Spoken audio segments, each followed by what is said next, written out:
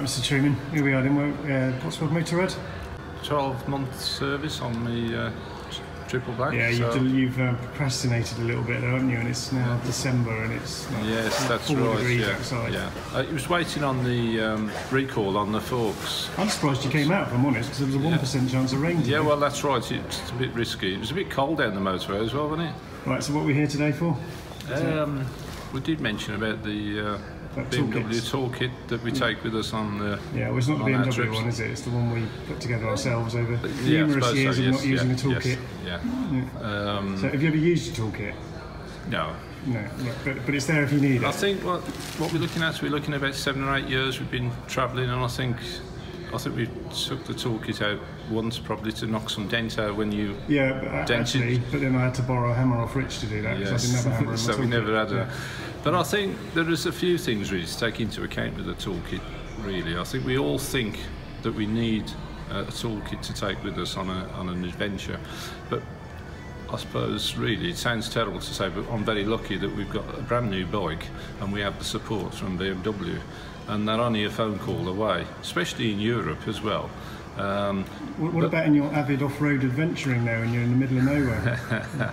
Well, do we really, are we that far away? It's like having a 30... You did pull off a lay-by once. Yes. Yeah.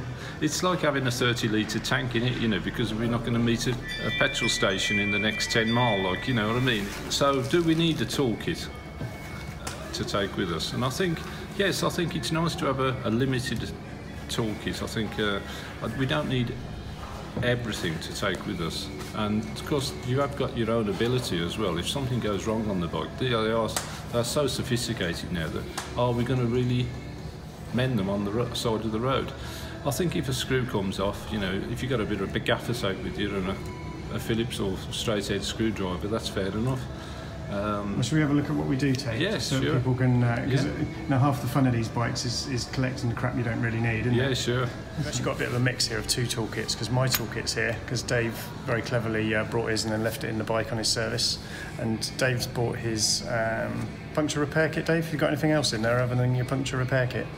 Some 1 or 2 fuses in there that so if you don't seem to fit this bike, but I left them in from. Yeah, I was going to say that's from a Triumph, those fuses, yes, but that's right. Useful if anybody from a Triumph happens to break down right in front here. This is it, So what's your puncture repair kit? You bought that as an all-in-one, didn't you? And I imagine you bought that one from Toolkit because that's the most expensive one you could find. But obviously, my advice on this, I've had this for some years, and I do check the. You can tell it looks very well used, Dave. I do check the pads and check the glue because these go off very quickly, and you don't want to be out somewhere and you've carried it for thousands of miles and come to use it, and the bloody glue's no good or anything else. So obviously, check it regular and just throw it away. That was actually quite close to being useful advice there, Dave. We're going to have to get careful. You're going to start getting a reputation. I'll have to be careful. This is my kit. This is my toolkit Dave's got here. So this is in a little Krieger thing. I think we've both gone for this Krieger type style bag, which is neat. It fits into my toolbox on my bike that's tucked up to next to the panniers. You know, so that fits in quite well. And it really limits you to how much you can take, because when this is full, it's full. That's it.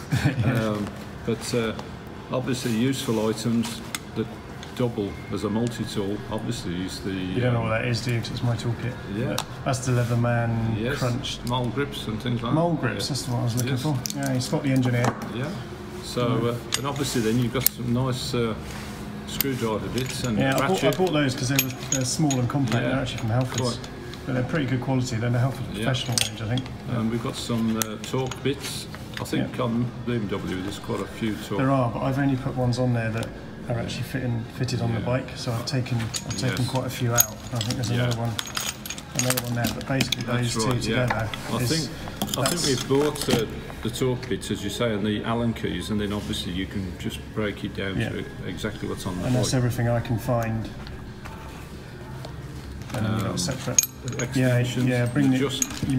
Don't forget that one. That's actually one of the most important bits, because otherwise you can't get behind the indicators, that kind of stuff. Yes. You just won't get behind. You've got yourself a an adjustable. Yeah, I've got two of those because you quite often have to hold the back I end. noticed you've got two sizes of I think that extensions. That's quarter, and you've got 3/8. I think that might be in there by accident actually. So that looks A little good. bit of chemical metal. That's just in case I go through the cylinder head. Yeah. You never know because I haven't got engine guards on mine. You have. And then obviously in this side you've got more sockets and Yeah, just a little bits. You know, a pair of rubber gloves. Got cable ties. Oh, that's a GoPro fitting. Yeah. That's the security screw for my GoPro. that's worthwhile. Obviously gloves. Yeah.